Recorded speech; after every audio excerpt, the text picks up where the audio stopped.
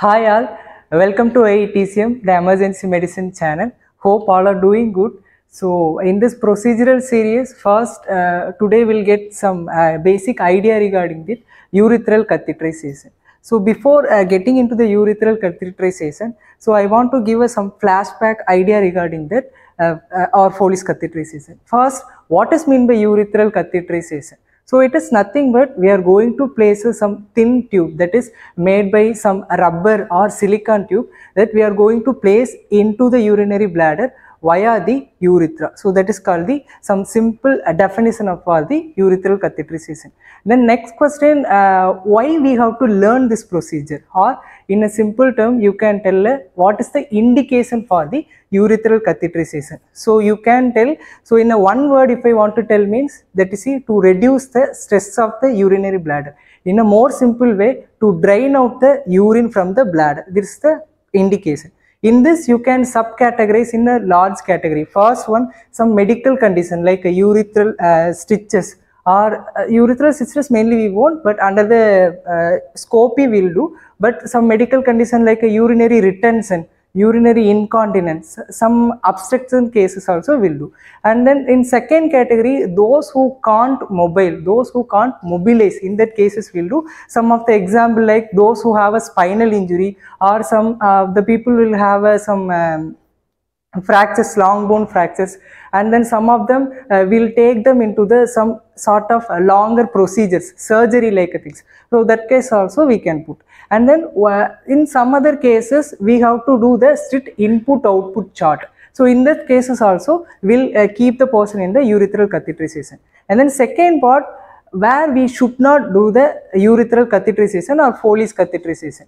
So contraindication wise, absolutely we should not in the case of any visible bleeding in the urethral meatus, first thing. Second thing, if you are suspecting any pelvic injury means there also we should not do the urethral catheterization. There we are not directly we should not means in that sense that might need under the scopy guidance we can do. And then some relative contraindications like any urethral stitches is there means there we have to better to go with an scopy guidance. So these are the some the person they might went for the recent urinary tract surgery also we can think about the under scopy guidance. So in procedural part, we are going to divide into three portions, that is pre-procedural preparation, and then procedural part, post-procedure consideration. So what I want to do in the pre-procedural part. So here I have my aid and then we have to start getting into the pre-procedural part. First, standing right side of the person, you have to greet the person and then you have to verify the persons with the identification mark or identification number. Second thing, I have to ask my aide to arrange all equipments on my hand side. So third thing, I have to do the local examination. So before that, I have to verify the patient privacy, and then before that I have to take the informed consent, that is the sequence following like RPM means I have to explain the procedure first. Second thing, what are the risks that is associated with that procedure, and then what are the benefits by that the person will get, and then finally I have to explain the what are the other tests if you are doing urethral catheterization means. So apart from what are the alternatives is there is also you have to explain. That is why first one you have to explain the purpose of this procedure, what are the risks associated, and then what are the benefits, what are the alternative technique. And then getting that, then next one you have to do the local examination. Many of the people they won't do, just straight away they will jump into the procedure. So after getting an consent, take the privacy, and then with the permission of the person you just expose the genitalia area. There you have to do the local examination as like, so what are the local examination, you have to check that area, that perineal area, if any infection is there or not. Second one, any blood stained in that urethral meatus, that we have to check. And then most important thing, you have to check the circumference of the urethral hole. That is also one of the important thing, because based on that if you are doing continuously 4 or 5 procedure catheterization means there you can identify which size of catheter that urethral hole will accommodate. So based on that, so first you have to check before getting into the procedure, you have to do the local examination. In the first part, you have to do the any local infection is there or not, and then second, any blood is there or not in the urethral meatus. Third part, you have to check the urethral circumferences. So we'll see the equipment checklist first. So what are the equipments needed? First one, here I have a povidone iodine. This is the antiseptic solution. And then I have a Foleys catheter. This is a major hero of this procedure. Here I have a Foleys catheter. So and then this is the, we have a various types of catheter. If the person is based on the purpose, the thing will vary. So first we have some Gondam catheter things, and then we have that indwelling catheter. So indwelling catheter, under the indwelling catheter only we have this Foleys catheter, and then again we have some intermittent catheter. So here you can see the some two lumens, right? In intermittent catheter, it will be like a suction catheter appearance. That will be only one single catheter. So we will insert and then we will drain out the urine and then we will remove. That won't have a, intermittent catheter doesn't have any balloon or something. Okay, and then one more catheter is there, that is called the irrigation catheter. So likewise you will get a 3-port will be there, one for your balloon inflation, one for your urine bag drainage connection, one for one purpose for the irrigation purpose. Okay, that various types of catheter also there. So based on the purpose that we have to choose the various like catheters. And then here we have a gauze bag, and then here I have a syringe like a 20 cc you have to take to inflate the balloon. So you should take a 20 ml or 15 to 20 ml. Ideally we have to inflate the balloon of the Foleys catheter. And then here I have a lignocaine jelly. So it will act like a lubricant, mean the same time as a local anesthetic. And then here I have a like a hand sanitizer, and then I have a gloves. And then you have to take a sterile glove based on your size, and then you have to take the catheterization tray. So this catheterization tray, we have article sponge holder, and then we have a curved artery forceps, and then small bowel that will to pour out our povidone iodine ointment, and then we have some cotton also. So these are the various equipment checklist we should have.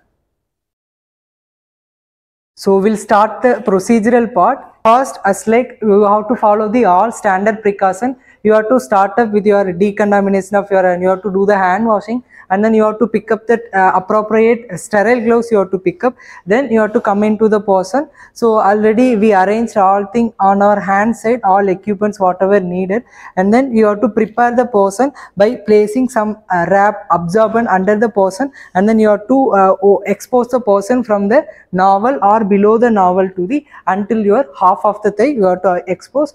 Always you have to verify the privacy of the person. That is the most important concern part in the female cases. Then what we can do means, here the position of the person wise you have to give the frog leg position. So you have to give a frog leg position. So based on that you have to cover, and then you have to get into the procedure.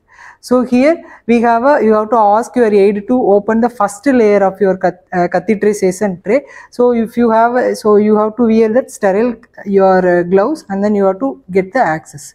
So here I am opening. So as like I told earlier, we have one more thing, central hole towel. We have here I have some 2 bowels, and then I have a sponge holder. I have and then one artery forceps, curved artery forceps. So whatever the needed thing, you can place it in the sterile area. Thereby easily you can access, and then you can continue the procedure. So you can keep the lignocaine gel here. So that what that is you are testing here. So I am taking the lignocaine gel, and then you can ask about your syringe. So by that syringe, taking the syringe, you can load it up the lignocaine in that syringe. So thereby you can inject, and then you can continue the procedure. So into the procedure again I do the decontamination part. I did the hand wash, and then already I asked the informed consent I took, and then with the permission of the person I exposed the area, and then now I am getting into the procedure for that. So in a female genitalia, most important thing, first you have to identify the urethral opening, and then thereby you have to continue the procedure. First I am getting into the person. So with the one hand you have to just open that labia majora and then minora. Here you can see that upper one is a urethral opening, and then lower one is a vaginal opening. Okay, so here I have to start up with the first I have to start up with the cleaning procedure. So thereby I have to take the gauze and then I have to dip into the povidone iodine antiseptic solution. Thereby I have to clean the labia minora, then take it out the other gauze, and then again I am cleaning the one more wipe, and then I have to discard and then take it out the other gauze. I have to dip in the povidone iodine, and then I have to clean the labia majora. Thereby you have to clean the inner to outer. First you have to clean the labia minora and then majora part. So thereby you have to clean it. Some of the people, they will paint the whole thigh also, they will half of the thigh also they will do. If you want, means if you are going more sterile, or if you are taking the person into the some urethra related procedure, means you can go upon the that painting also you can go. So thereby after that we clean that area, and then you have to remove your gloves, or if you want to perform in a one hand, means this is the my left hand is an unsterile portion, my right hand is a sterile part. So I can access with the one hand, or else you can you are toning off your gloves, and then you can pick up a new gloves, and then thereby you can continue the procedure here. So next part, I am wearing that new gloves. Thereby here I have a lignocaine gel. Before that I have to wrap this sterile central hole towel,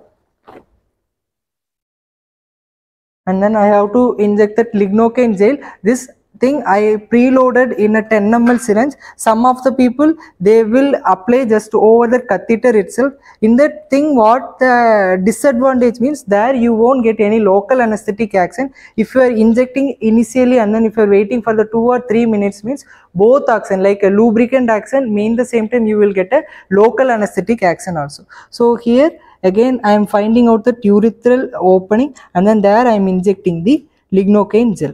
Okay, so we have to wait for the local anesthetic action for the 2 or 3 minutes. So meantime you can pick up your catheter, and then you can check the integrity of the catheter. Like you have to, if you have things, so you have to think like you have to load that balloon, and then you have to verify that whether the integrity of the catheter is good or not. So we have to inflate the balloon, you have to deflate the balloon, that you have to do. So after 2 to 3 minutes, so if you have a central hole towel, means you can take it out that full catheter and then you can insert. If you don't have a central hole towel, means you can do like so part by partly you can withdraw. So while insertion you can part by partly withdraw that outer wrapping cover. Okay, so again spread that. So we are seeing that urethral hole in the upper opening is a urethral hole. So there I am inserting. So you can ask the person to take a deep breath. Slowly you have to insert. So slowly you have to insert, and then until your bifurcation of your catheter you have to insert. Mean the time you can ask your aide to place that your thing like a euro bag or eurometer under the lower level of the thigh. You can ask the person, you can ask your aide to place. So after that you have to connect this euro bag or eurometer, confirm. So you inserted until the bifurcation area. So I connected with an euro bag or eurometer. Then I have to inject the 15 to 20 ml of. So I attached with the eurometer, and then I am going to inject a 15 to 20 ml of sterile water. Okay, this is by we are anchoring the tube into the urinary bladder. After injecting, you have to partly withdraw the catheter. Slowly you have to withdraw the catheter.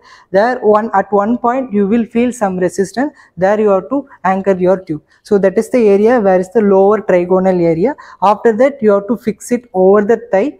Your catheter you have to fix, and then one more thing, you have to place your euro bag or eurometer below the thigh level. Again, it should not touch the your ground floor, it should not touch, it should be above the floor, mean the same time below the thigh level. So this is why we are ending up the procedure. So we'll summarize the procedure. First we started with all the equipments we arranged in our hand side, including your preloaded means we take up the lignocaine, and then we preloaded with it in a 10 cc syringe, and then we took the catheters, everything, and then we get into the person. Already we expose the person, and then with the consent with the permission of the person, we first started with the procedure. First we sterilized the area, inner to outer area we cleaned, and then we injected the lignocaine gel. Here the one of the most important thing, you have to correctly identify that opening, which is the urethral opening and then which is the vaginal opening. So upper one is the urethral opening. There we inject the lignocaine gel, and then we get into the procedure. We inserted the Foleys catheter. Based on that correct size we inserted, and then after that, once if you reach out the bifurcation area, and then we will connect that uro back, and then again we inflated the balloon with the 15 to 20 ml of your sterile water there. And after that, in a post procedure part, we fixed the catheter in the thigh, and then mean the same time we placed our uro bag or urometer below the thigh level, above from the floor. So this is the post procedure part. And then after that, you have to remove all the equipments, and then you have to recover the person. We have to thank the person, and then you have to thank your assist.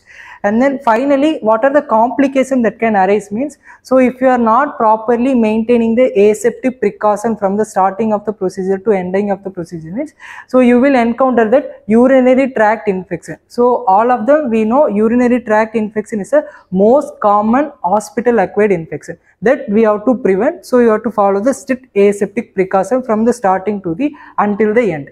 And then second thing, catheter obstruction. So we have to frequently flush the catheter. If you are seeing any cloudy urine something means, so you have to properly flush the catheter, or you have to in between if needed you have to change the Foleys catheter also. And then third most common complication in a female is a misplacement of the catheter. So majority of them they will insert into the vaginal opening, so that can land up in the some other complication. So before getting into the procedure, first identify the urethral hole and then place it that your Foleys catheter. Thereby we can easily take over that misplacement of the catheter. So these are the three most common complications that can arise in that female catheterization part. So do your best. Shalom.